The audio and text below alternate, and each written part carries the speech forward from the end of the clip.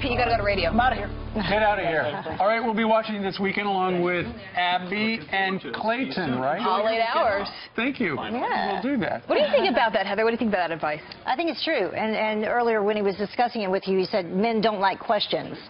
No, duh. No, they don't like questions. That's why men like to text. We're simple creatures. Yeah. But here's the thing: when we say, he said, when women ask you, we're talking about Dr. Kevin Lehman, Yes. who came out with a new book, "Have a Better Sex Life," my friend. How to spice up your sex life. He says if the woman asks you, do you want to get ice cream tonight? It's not a question, right, Heather? Right. They're telling you, pull over to McDonald's because I want a McFlurry. Doesn't that sound I love good? McFlurries. Yeah, there may be a question mark at the end of the statement, but really. And then you definitely don't say, "Are you sure you want to get ice cream?" Right. Don't ever say that. So he says, men versus women.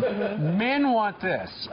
Men want to be needed, wanted, and respected. Women want affection, communication, and commitment to family. It's that simple. I think it makes sense. That's easy. I think everybody wants all of those things, though. Men and women both.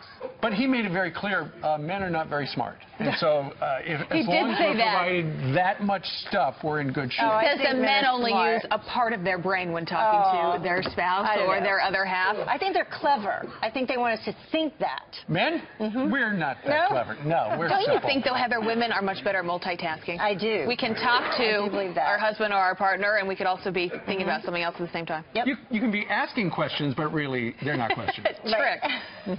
Would you ladies like to end the Fox and Friends after the show now? Maybe it's not a question. No. Maybe. I see where you're going. Not a question. I think we're ready to go. Yeah, we're ready to go. It was a good show. I hope everyone has a good Friday. Yeah, have a great weekend. And come back this weekend. We'll be right here.